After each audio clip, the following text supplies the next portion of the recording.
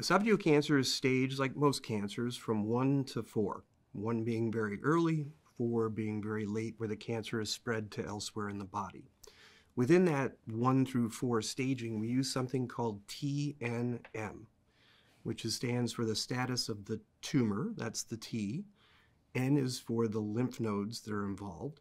And M stands for evidence of metastatic disease, or when the cancer has spread to elsewhere in the body. And so when we take the T status, that's the depth of invasion into the wall of the esophagus. So if it's a very small tumor that doesn't go very deep, that would be sort of a T1 tumor. When we get all the way to 4, so the T is also staged 1 through 4, now that tumor has not only gone all the way through the wall of the esophagus, but it's now starting to grow into other structures that are around there. The N for lymph nodes, that just comes down to how many lymph nodes are involved. And in general, the more lymph nodes are involved, the higher the stage of the cancer and the worse the prognosis.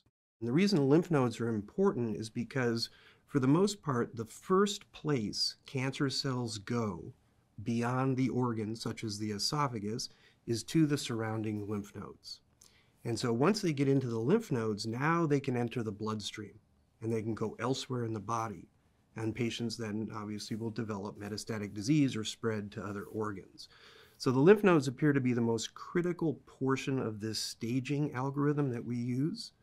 And like I said, the more lymph nodes that are involved, the worse the prognosis.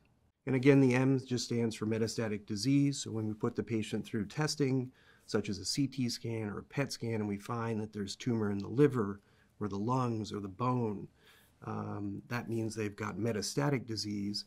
And again, the cancer is much more advanced and the prognosis is much worse.